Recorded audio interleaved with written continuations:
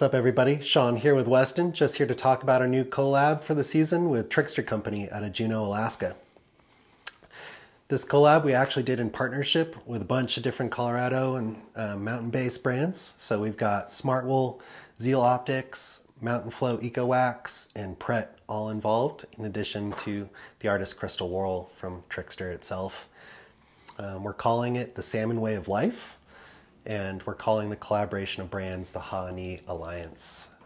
So Haa Aani in Tlingit, it means our land, and that's the background that Crystal Worrell is from. She's a Tlingit indigenous native out of Juneau, Alaska, and artist up there as well. So we're pretty pumped about this collab. You know, it's all part of our mission series, which is products with an intent to give back and support important causes that are important to us in the communities where we go and shred. And up in Juneau, we've actually got a pretty cool little community there. A bunch of our guides live up there. We've got Alaska Powder Descents, which is a heli-op right out of town. So, you know, Alaska is kind of a mecca shred destination for us, and we felt it was important to, you know, bring a little bit back to be stewards of the land while we're up there as well. You'll notice on all these top sheets, you know, the prominent piece is the salmon in Tlingit culture. And it's actually formline design, which is the artistic style that their people practice, which is pretty rad. And Crystal has now become pretty internationally renowned. She's doing artwork for Alaska Airlines. If you're in Juneau itself, she's got murals around town, art in the sidewalks. It's really cool to see this cultural renaissance coming through and showing up in Juneau. So we're pumped to have her, you know, partnering with us and, you know, sharing that story as well. You know, and one of the problems we discovered in chatting with her is that, you know, the salmon runs are depleting year over year. You know, and her people used to and still do rely on the salmon runs for sustenance, but even more than that, it's a part of their community, their kinship, their ancestry. So it's a really unique perspective that I think we often miss in Western culture.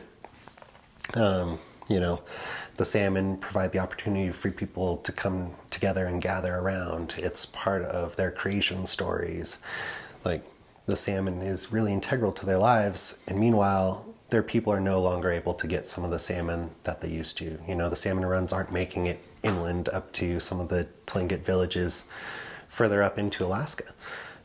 Actually, when we were just there, they did an emergency closure of one of the river mouths to fishing because the salmon run had gotten so low for this season. So just bringing a little bit perspective, like, this is something we need to respect and live in balance with and make sure that everybody can enjoy going forward. So our give back component is through 1% for the Planet. We found 3 different salmon foundations to help protect spawning grounds globally. And a portion of the proceeds will be going back towards that. So Weston came across Crystal actually in a bit of our own personal mission.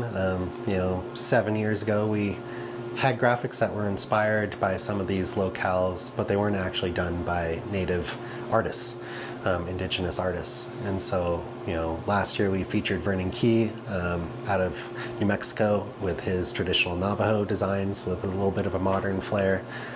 You know, and this year we have Crystal, so, you know, did some internet sleuthing and found her on Instagram and, you know, formed a connection there. And, you know, over the last 2.5 years, which is how long this collab's been, you know, in the making, we formed a bit of a friendship between, you know, myself, Weston, Crystal, and, you know, just beyond pumped to bring this. You know, Trickster Company, which is what Crystal's a part of, started by making skateboards, and that first skateboard graphic was actually a salmon as well. And so it's really cool to see how she was describing that there's this interplay of salmon in her life around bringing people together. You know, she's not a skater by background, but all her friends are, and she's like, it gave her so much pride to be able to provide something of, you know, their culture to the skate community. And it's the same way for her with skis and boards. She does actually ski, but, you know, she's as much or more excited to be sharing that graphic with anyone else around her. And, you know, that was a bit of her mission and communication as well in making these. Like, she wants people to get out there. Like, when you're repping these designs, it's okay for you to be out there shredding that. Like, she wants to share that with you. And all she's asked, we were like, what's one thing that someone can do, you know, when repping these graphics? And she was like, be curious, you know, be curious about other cultures, you know, develop some empathy for their perspectives and learn from them. You know, and there's a lot that can be learned for conservation and living in balance with nature from the Tlingit culture if you dive down a little deeper and learn about where all this comes from. So within this collection, we've got 3 pieces. We've got the backwoods, both solid and split. We've got the Skyline skis, and we've got the Eclipse, solid and split. So the backwoods, actually taking an award from Backcountry Mag again for, I believe it's the 3rd or 4th time over the years. This is pretty much our go-to board. It's the daily driver for most of the people on the crew, best-selling, designed for the person who wants to shred, make some surfy turns, tight trees. You know, it's a freeride board hidden behind a powder shape is what we always call it. So, you know, as long as you're not looking to land switch in the park repetitively, you know, this is pretty much a daily driver that most people we feel should be on, especially in the backcountry. You know, when you've got a pack on and all that, you're probably going to be riding directional most of the day, and this board will make sure you're having a good time. In the split version, you know, we've got the holes, tip and tail for our new Weston skins that we're doing with Pomoka as well. So it makes for a really seamless integration. Super easy to rip them off, put them on. You can actually leave the board together as a result of the eyelets when you have the skins. So instead of trying to manage 4 different pieces in the backcountry, you know, you can kind of leave it all together until you're done with your transition. Nice. Which is super nice. Skyline ski is actually in our freeride construction. So this year we launched a whole new variation of the Skyline, Summit, and Grizzly. So now we have the carbon and we have the freeride. And the freeride is going to be representative of a little bit more of your daily driver, a little bit heavier, but a little bit more damp, and a little bit stiffer and more responsive as well as a result. So we ditched the carbon, make it a little bit more durable board, a little lower price point, definitely a good daily driver. In the shape, it's a 95 underfoot, so this is a ski that's really great for, you know, your daily laps on the hard pack or the groomers at a resort, or if you're looking to go long distances in the backcountry and you're going to have a bunch of variable terrain, you know, the Skyline is going to be your go-to. And the same eyelets up in the nose for Weston skins, so make it super nice and easy. And then the Eclipse, we've been trying to move towards more of a unisex approach to our line, but the Eclipse is designed with more of the female shredder or a smaller shredder in mind.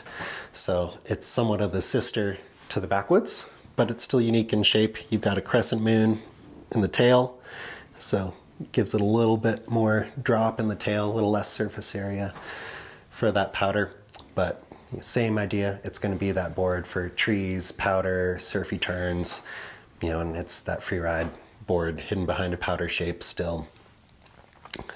Also featuring the new eyelets for skins, so make it super easy, especially with that half moon shape in the tail. If you've been out there and tried any more of the unique shapes, skin attachment can sometimes be a pain in the butt. Oh, yeah. So would highly recommend, you know, going with the pre-cut skins that we've got. All these feature rugged top sheets as well, so it's based out of castor bean oil. It's kind of, you know, a version of rhino lining for the top sheet of your board. You know, helps wick snow, and it'll also make it super resistant to dents and scratches. The other cool part we're super stoked for is the collaboration between all these brands. You know, it's really challenging to bring, you know, 5 major outdoor industry brands together to coordinate a product launch all at the same time, years in advance, you know, production cycles.